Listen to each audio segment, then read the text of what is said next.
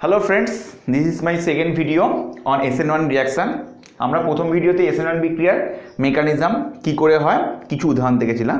এইবার দেখব যে SN1 বিক্রিয়াটা কোন কোন বিষয়ের উপর নির্ভর করে বা আগের দিন যেটা দিয়ে শেষ করেছিলাম আমরা the factors on which SN1 reaction depends. ওকে, তাহলে প্রথম আমরা দেখে নিই যে একবার রিপিট করে নিই। তাহলে SN1 বিক্রিয়া কি দেখতে পাচ্ছি, রেটটা কার উপর ডিপেন্ড করছে, কনসেন্ট্রেশন অফ সাবস্ট্রেট। আগের দিনে আমরা কি নিয়েছিলাম, টারসিয়ারি হ্যালাইড নিয়ে কাজ করেছিলাম।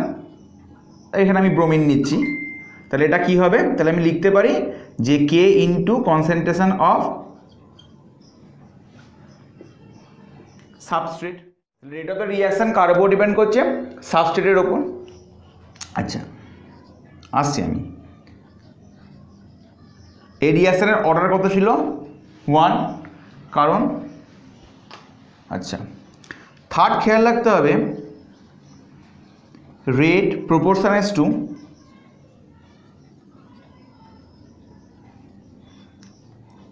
stability of carbocation. কেন, কারণ কার্বোক্যাটায়নটা কোনখানে উৎপন্ন হয়েছিল, বিক্রিয়ার হার নির্ণায়ক ধাপে, যেটা ছিল বিক্রিয়ার ফার্স্ট স্টেপ এবং এটা ছিল বিক্রিয়ার স্লো স্টেপ। আচ্ছা এইবার আমাদের খেয়াল রাখতে হবে কোন কার্বোক্যাটায়নটা স্টেবল। আচ্ছা দেখো, তাহলে সাবস্ট্রেট কি হতে পারে, 1 ডিগ্রি হতে পারে, 2 ডিগ্রি হতে পারে, 3 ডিগ্রি হতে পারে, আর কি হতে পারে, অ্যালাইলিক হতে পারে, বেঞ্জাইলিক হতে পারে, ভিনাইলিক হতে পারে। ঠিক আছে, তো আমি একবার দেখিয়ে দিচ্ছি তোমাদেরকে, এটা তোমরা নোট ডাউন করে না। এটা হচ্ছে মিথাইল ব্রোমাইড, এটা 1 ডিগ্রি, এটা 2 ডিগ্রি, এটা 3 ডিগ্রি। কেন এটা 1 ডিগ্রি, 2 ডিগ্রি, 3 ডিগ্রি হচ্ছে, ফাংশনাল যে কার্বনের সঙ্গে অ্যাটাচ থাকবে সেই কার্বনের সঙ্গে দুটো হাইড্রোজেন অথবা একটা মিথাইল গ্রুপ থাকলে তাই এটা হবে 1 ডিগ্রি, দুটো মিথাইল গ্রুপ বা একটা হাইড্রোজেন থাকলে তাকে বলো 2 ডিগ্রি, আর তিনটে মিথাইল গ্রুপ কোনো হাইড্রোজেন না থাকলে তাকে বলো 3 ডিগ্রি। এগুলো আমরা যখন 1 ডিগ্রি, 2 ডিগ্রি, 3 ডিগ্রি নিয়ে আচরণ বলবো তখন আমরা ডিটেলস আলোচনা করবো। খালি জেনে রাখো, এটা নোট ডাউন করে রাখো। আচ্ছা তাহলে SN1 বিক্রিয়া কিসের মাধ্যমে যাচ্ছে, কার্বোক্যাটায়ন গঠনের মাধ্যমে যাচ্ছে। তাই এগুলো হচ্ছে সাবস্ট্রেট। তাহলে এখান থেকে করবো কি আমরা, এইগুলো সাবস্ট্রেট থেকে আমরা কি কার্বোক্যাটায়নকে জেনারেট করব। তাহলে প্রথমটা এখান থেকে হলো এই কার্বোক্যাটায়ন জেনারেট, সেকেন্ডটা আমরা কি করছি, তাহলে এটা থেকে পাবো এই কার্বোক্যাটায়ন, এটা থেকে পাবো এই কার্বোক্যাটায়ন, এটা থেকে পাবো এই কার্বোক্যাটায়ন। তাহলে এটা কি টারসিয়ারি কার্বোক্যাটায়ন, এটা 2 ডিগ্রি, এটা 1 ডিগ্রি, এটা মিথাইল। এবার দেখে নিতে হবে কোন কার্বোক্যাটায়নটা স্টেবল। আচ্ছা কার্বোক্যাটায়নের স্টেবিলিটি কার উপর ডিপেন্ড করে, তাহলে স্টেবিলিটি অফ কার্বোক্যাটায়ন ডিপেন্ড করে দুটো ফ্যাক্টরসের উপর। ফার্স্ট ফ্যাক্টর হচ্ছে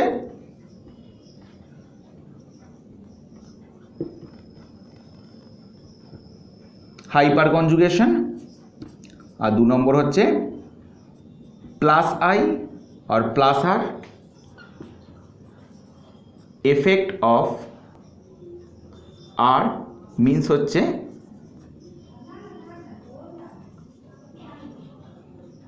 অ্যালকাইল গ্রুপ। আচ্ছা এখানে খেয়াল রাখতে হবে, তাহলে হাইপার কনজুগেশনটা কি, এটা আমরা যখন পড়াবো তখন অন্য ভিডিওতে বলবো, খালি মনে রাখো। তাহলে হাইপার কনজুগেশন আর হচ্ছে plus I R plus R effect of R group. তাহলে এখানে কটা আলফা হাইড্রোজেন আছে, 9টা। এখানে কটা আছে আলফা হাইড্রোজেন, 6টা। এখানে কটা আছে, 3টে আছে। তোমরা বুঝতে পারছো না তো, এ দেখো 9টা কেন, 3 × 3 9, 3 × 2 6, 3টে। এই হাইপার কনজুগেশনে তোমরা এখন মনে রাখো, আমি যখন অন্য ভিডিওতে হাইপার কনজুগেশন নিয়ে ডিটেলসে করবো, যখন GOC 1 পড়াবো তখন তোমাদের এটা ডিটেলসে বলে দেবো।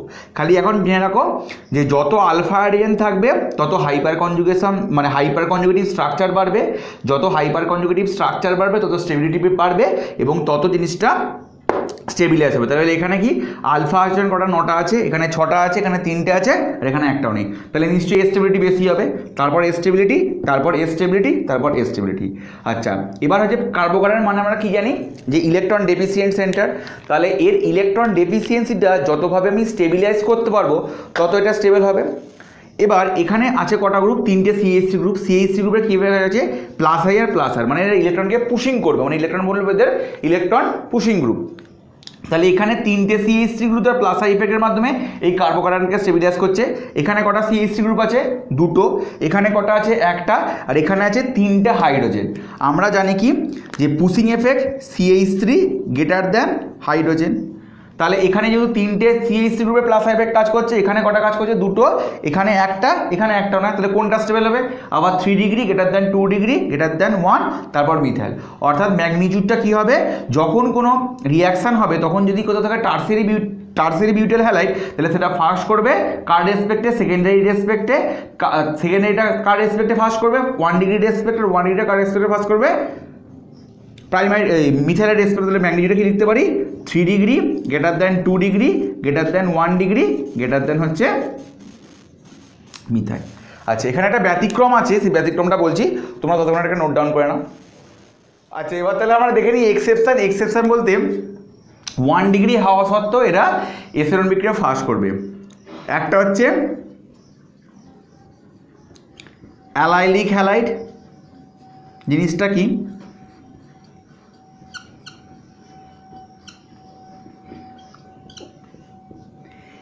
এই যে মইটিটাকে বলা হয় অ্যালাইল গ্রুপ, আর এর সঙ্গে যুক্ত যে হ্যালোজেন, তাহলে নাম কি হবে? Allyl halide.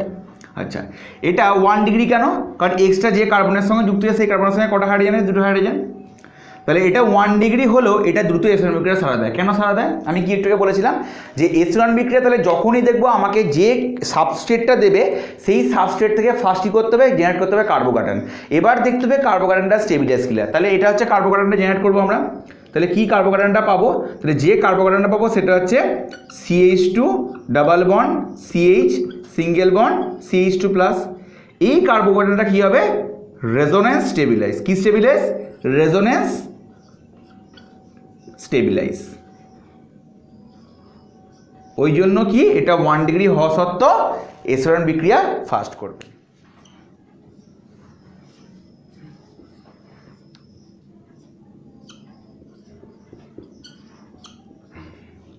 এটা কি? বেনজাইলিক ক্লোরাইড। আচ্ছা, এটা 1 ডিগ্রি কেন? যে কার্বনটা যুক্ত আছে, যে হ্যালোজেনটা যুক্ত আছে যে কার্বনের সঙ্গে, তার সঙ্গে কটা আছে? দুটো হাইড্রোজেন।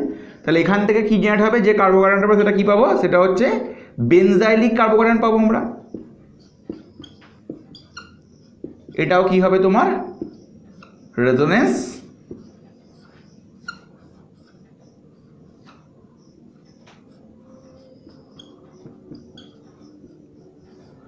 এরকম করে পুরো জিনিসটা আবার রেজোনেন্স হবে। ঠিক আছে, তাহলে এটা তাহলে কি বুঝতে পারলাম?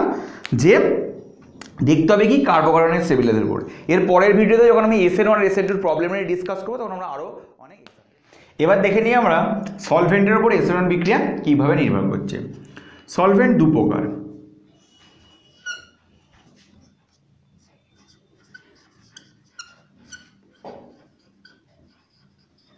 একটা পোলার সলভেন্ট, একটা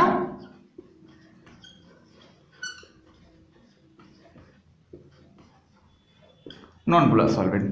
পোলার সলভেন্ট মানে তার মিউটা হবে নট ইকুয়ালস টু 0, এর মিউটা হবে ইকুয়ালস টু 0। মিউটা কি? Dipole bond. এটা যখন আমরা কেমিক্যাল বন্ডিং পড়বো আমরা তখন ব্যাপারটা বুঝে যাব।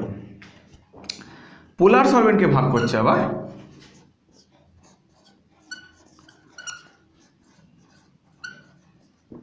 একটা পোলার প্রোটিক সলভেন্ট, একটা অ্যাপ্রোটিক সলভেন্ট। প্রোটিক কথা মানে আছে হাইড্রোজেন, অর্থাৎ আমরা বলতে পারি যে সমস্ত সলভেন্টের ক্ষেত্রে OH FH বা NH এই বন্ডটা থাকবে, বা আরও ভালো করে বলতে দিতে পারি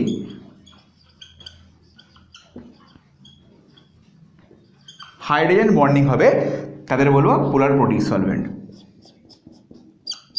এক্সাম্পল কি? C2H5OH, ঠিক আছে, H2। তাহলে কি দেখতে পাচ্ছি? ওটা ডিরেক্ট এইচের সঙ্গে আছে, আর পোলার অ্যাপ্রোটিক সলভেন্ট বলতে কি তার মিউটা নট ইকুয়ালস টু 0, বাট সেখানে OH FH আর NH এই বন্ডিংটা থাকবে না। এক্সাম্পল কি? যেটা এখান থেকে লিখছি আমরা ডিএমএসও ডিএমএফ। আচ্ছা ডিএমএসওর আমি স্ট্রাকচারটা এখানে করে দিচ্ছি, দেখে নাও তোমরা বন্ধুরা।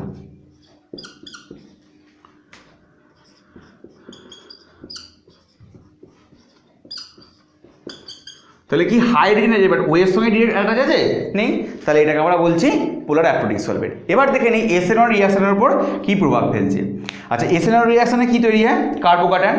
কার্বোক্যাটায়নটা কি একটা আয়ন পেয়ার, তাহলে আয়ন পেয়ার কে স্টেবিলাইজ করতে পারবে, অবশ্যই করতে পারবে পোলার প্রোটিক সলভেন্ট। তাহলে কি বলতে পারবো, যদি কোনো সলভেন্ট পোলার প্রোটিক সলভেন্ট হয় সেটা কোন রিঅ্যাকশনকে ফেভার করবে, সেটা অবশ্যই ফেভার করবে হচ্ছে SN1 রিঅ্যাকশনকে।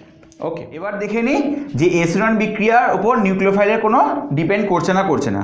Rate of the reaction কার উপর ডিপেন্ড করছে, শুধুমাত্র রিঅ্যাক্ট্যান্টের কনসেন্ট্রেশনের উপর। তাহলে এখানে কোনো নিউক্লিওফাইলের টার্ম নেই, তাহলে rate of the reaction independent on the concentration of nucleophile. বোঝা গেল ব্যাপারটা। এবার আরেকটা লাস্ট দেখে নেব, সেটা হচ্ছে লিভিং গ্রুপ, অর্থাৎ যে গ্রুপটা বেরিয়ে যাচ্ছে। রেট অফ দ্য রিঅ্যাকশানে কী হচ্ছে, ফার্স্ট স্টেপে কী হচ্ছে, লিভিং গ্রুপটা বেরোচ্ছে, অর্থাৎ যত ভালো লিভিং গ্রুপ হবে তত রেট অফ দ্য রিঅ্যাকশান ফার্স্ট হবে। এবার আমরা জানি কোনটা ভালো লিভিং গ্রুপ, যে বেরোনোর পর যেটা হচ্ছে স্টেবিলাইজ হবে সেটা ভালো লিভিং গ্রুপ। ওকে, বা আমরা বলতে পারি যেটা হচ্ছে উইক বেস, সে হবে গুড লিভিং গ্রুপ। আর একটা কি দেখতে পাবো, CX, মানে এই যে বন্ডটা বেরোচ্ছে, মানে এক্স তো বেরোচ্ছে, তাহলে এই যে CX বন্ডনের যে বন্ড ডিসোসিয়েশন এনার্জি যার যত কম হবে সেটা তত তাড়াতাড়ি ফাস্ট করবে।